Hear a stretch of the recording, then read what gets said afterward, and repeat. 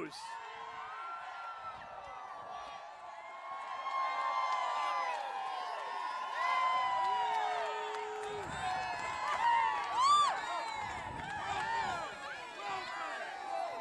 God bless each and every one of you.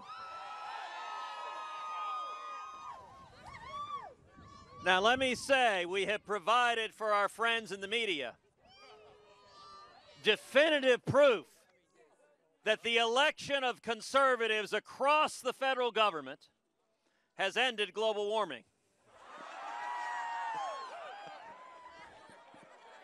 Of course, that's liable to make the media even more ornery, because if there'd been a Democrat, we would have apparently had global warming and they would have been in shorts enjoying the hot weather. I want to say to you guys, thank you. Thank you for being here. Thank you for braving the cold. And thank you for standing up and fighting for freedom.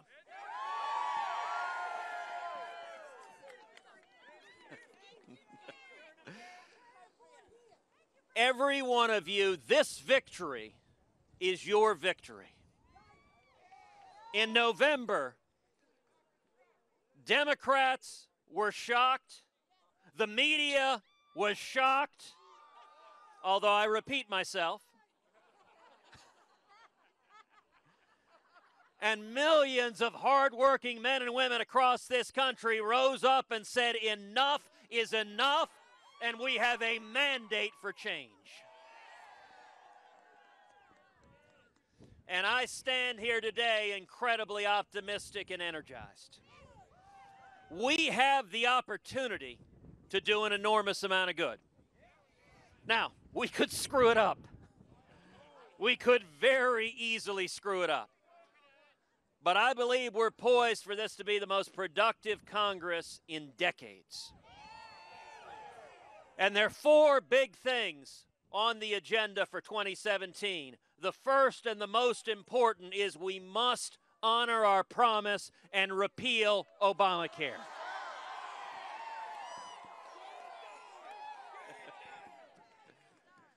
For 6 years, Republicans have campaigned over and over and over again saying, if only you give us the House, we'll repeal Obamacare. If only you give us the Senate, we'll repeal Obamacare. If only you give us the White House, we'll repeal Obamacare. Well, you know what? We're out of excuses. The time for talk is over. Now is the time for action. And I got to tell you, I think failure is not an option. If Republicans take this opportunity and blow it, we will rightly be considered a laughingstock.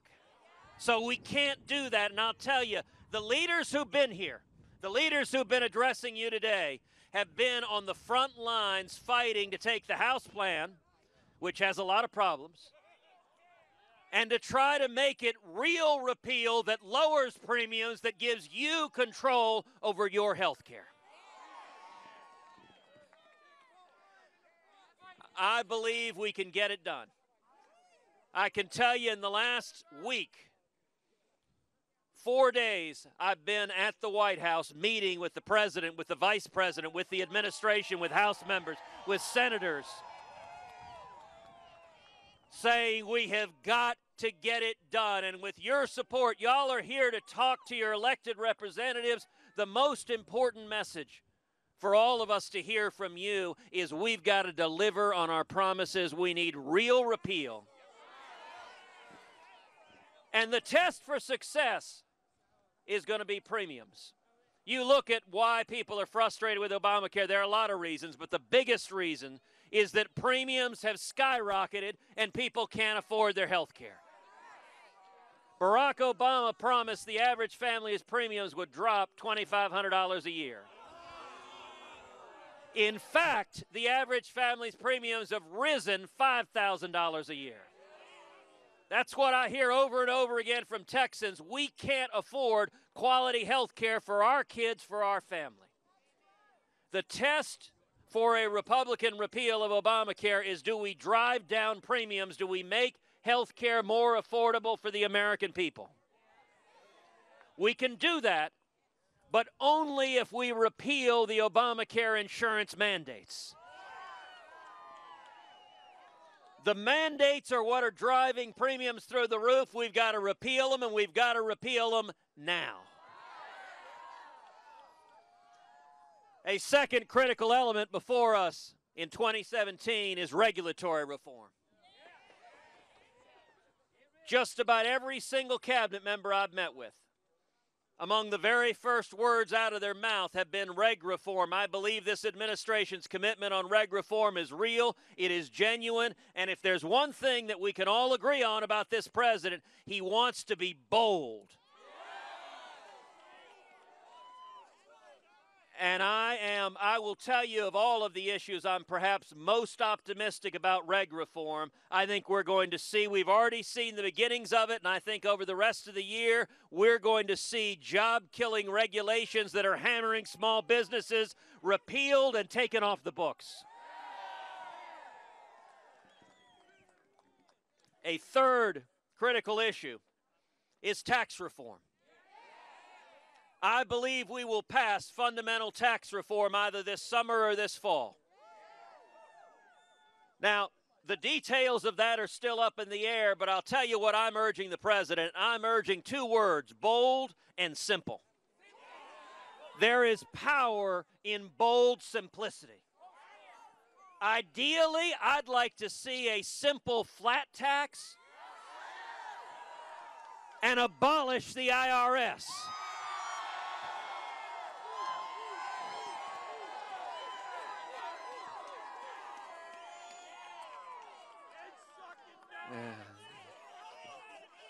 Now, some people in Washington say, gosh, that's a little extreme. They say, shouldn't we just maybe decrease the top marginal rate to 37.95%? Well, let me ask you something. Is that any more radical or extreme or any more surprising to Washington than electing Donald Trump as president? The voters have given us a bold mandate for change. We have a Republican in the White House. We have Republicans in every agency of government. We have Republican majorities in both houses of Congress. How about we act like it?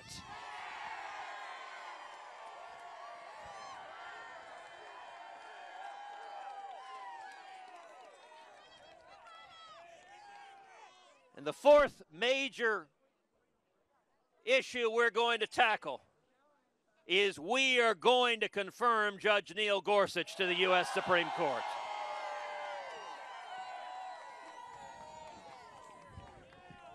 The confirmation hearings start next week. I fully expect to see Democrats lighting their hair on fire. They may actually literally light their hair on fire. I expect them to scream and yell and do everything they can to impugn the good judge's integrity. But I expect next week also the American people are going to see a judge, a principled constitutionalist, who will follow the law, who will uphold the Bill of Rights, who will uphold free speech, who will uphold religious liberty, who will uphold the Second Amendment right to keep and bear arms, who will keep his oath to the Constitution and to defend the people of the United States of America. And you know what? If we do all of that, if we repeal Obamacare, if we see fundamental reg reform, if we see fundamental tax reform, and we confirm a strong conservative to the Supreme Court, 2017 will be a blockbuster year.